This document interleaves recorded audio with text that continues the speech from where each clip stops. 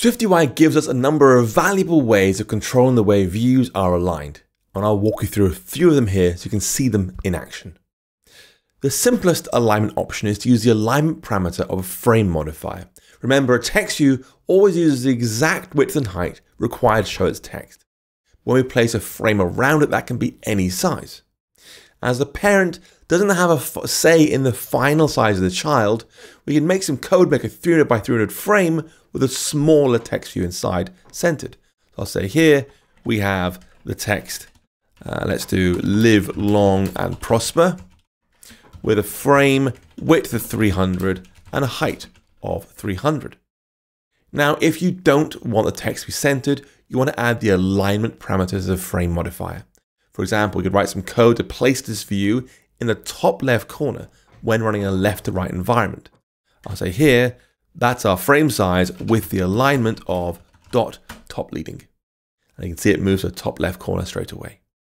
You can then use offset XY to move the text around inside the frame. Now the next option up is to use the alignment parameter of a stack. For example, we could make 4 text views of varying sizes in a H stack. So we'll replace this code here with a H stack saying text.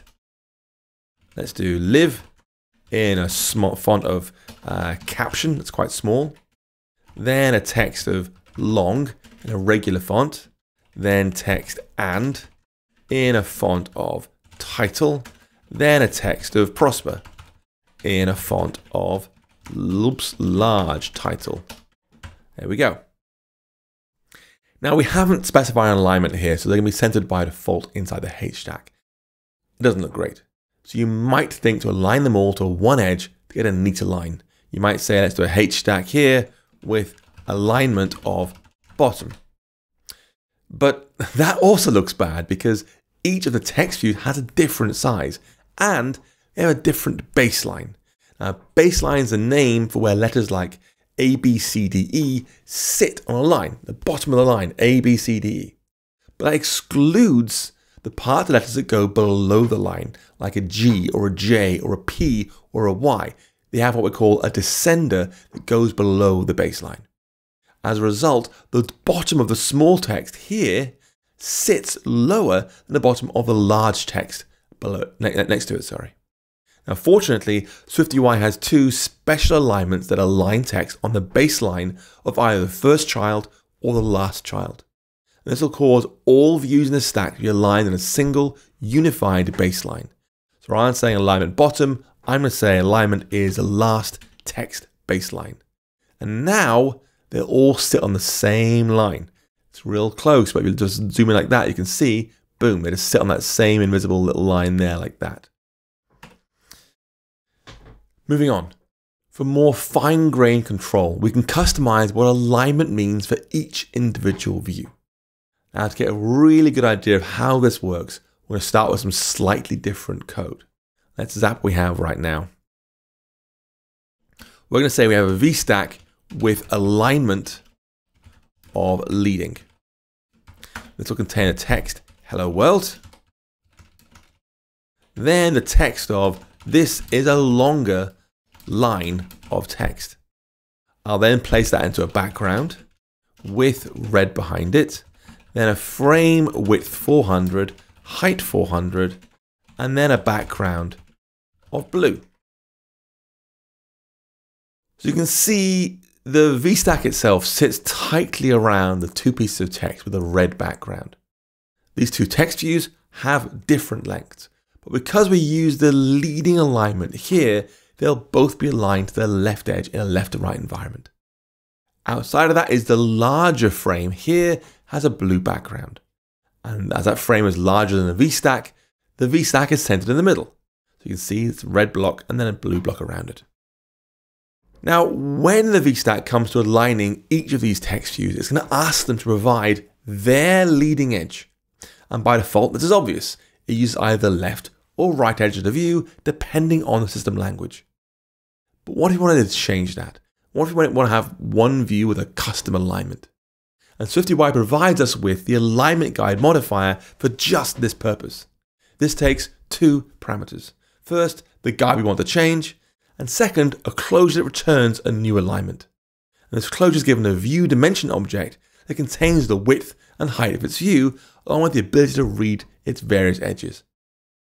Now, by default, the leading alignment guide for a view is its leading alignment guide. I know it's obvious, but it's effectively equivalent to saying exactly this. We're going to say that we have, for this text hello world, the alignment guide for leading. Give me the value coming in here, like this. So give me our current dimensions. And use our dimensions to send back the current leading alignment guide. So again, the leading alignment guide is the leading guide. It's obvious, but it does matter. Use that for the leading alignment guide. But we can actually rewrite this to say, actually, I want to use the trailing edge of the view for its leading alignment guide. What it means is, I just say, when you ask for leading, send back trailing. And now, you can see why I added colors.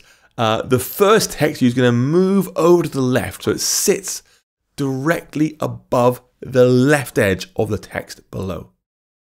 The VStack will then expand to contain it, and the whole thing is still centered within the blue frame.